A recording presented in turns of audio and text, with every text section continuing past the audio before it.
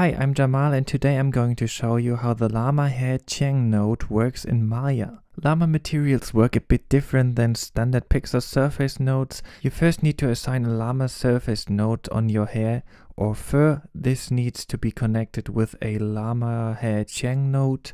And if you want to use the Pixar hair color node, it can also be connected if you want to. If you want to use it, make sure the Remap TT checkbox is not enabled. Today I will not use a Pixar hair color node. If you want to know how it works, you can watch one of my previous videos. Lighting is always important in 3D animation. When it comes to fur or hair animation, a small light source can change the whole look of the hair.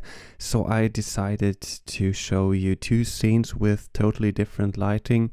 This lighting is with 4 colorful spotlights and the other scene is with a standard 3-point lighting. But let's start. Our specular color is the color of the first reflections from the hair surface. You may need to change it for some artistic reasons, but commonly it's set to white. In 99% it's the most realistic and best way to go. TT specular color is the color of the light which transmits through the hair and comes out on the other side.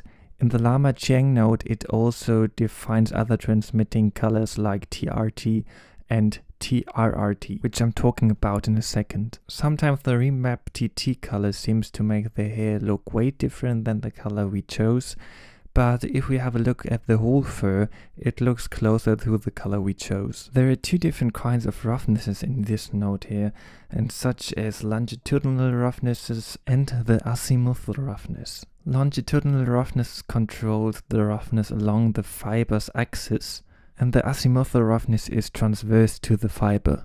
Primary roughness affects the roughness from the first reflection R. Transmit roughness is the same thing but with the TT light, and secondary roughness is the same with the TRT light. Azimuthal has a very strong effect. I usually leave it at 0.35 for human. The value for animals is a bit higher. As I said, the roughness is quite transverse to the fiber. Specular offset is a way to sort of slide the specular reflections to another side, and with a higher number of refractive index you can make the hair look less transparent and it's getting a sort of metallic material. Our specular gain means how strong the light reflects from the hair surface. TT specular gain is the reflection from the light which directly goes through the hair. You can especially see this effect while placing a backlight. This value is very important when it comes to cinematic lighting in both animation and real movies. TRT is about the light which transmits through the hair and reflects from the inside back out of the hair. Sometimes light reflects more than just one time inside of the hair. This effect can be forced by increasing the TRRT value. I won't mention the advanced tab in this video, but if you want to know more about it, contact me on Instagram or write it down in the comments.